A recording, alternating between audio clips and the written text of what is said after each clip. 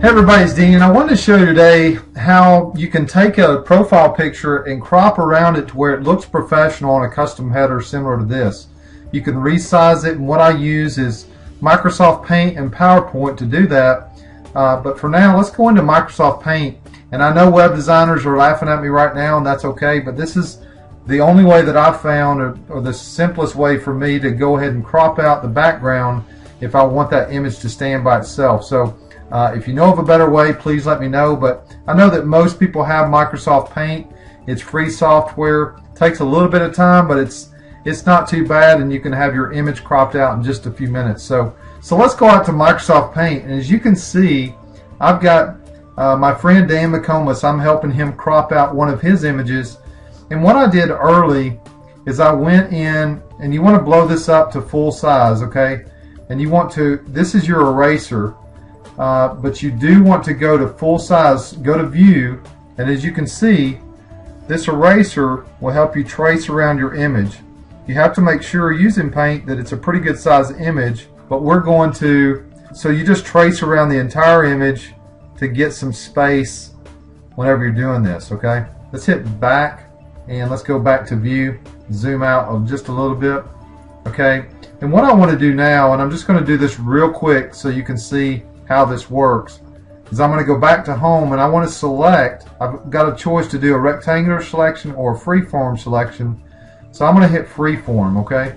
And I'm going to do it quick, and I may make a mistake, but you get the point from me doing it. So select freeform. So what I want to do is go down to the bottom and start tracing around his picture. And I'm going to do this really fast. You want to take your time, and you can do this, but this is not going to be perfect. But I'm just tracing around this really quickly. If you take your time, you can make it nice, and I've already done it and taken my time. But basically, we want to crop this whole image out. Go down to the bottom, go across, and get it back to our original line. Now, we want to go back to home, select crop, and you can see what that looks like. Now, we've got a couple of spaces that we missed, so let's go back to home and eraser, okay? And we can just erase those out. Okay, I'm not going to do this perfect because, again, I've already finished it, and instead of wasting your time watching me erase this, okay, we're just going to hit this drop down, save as. I'm just going to use Dan's original picture. Actually, I'll use that right there, that's fine. But we're going to go back here, and this is what the final image looks like. But when we bring this in, this is what the picture is going to look like. Good size picture, but we want to go to color, set transparent color, click this, and you can see what the background does. If it's cleaned up and I've got these little images gone, this right here, it's going to look nice. You probably wouldn't notice it unless you saw it here, but I can just take this and place it inside the header like so. But that's how I do it. Makes a nice image.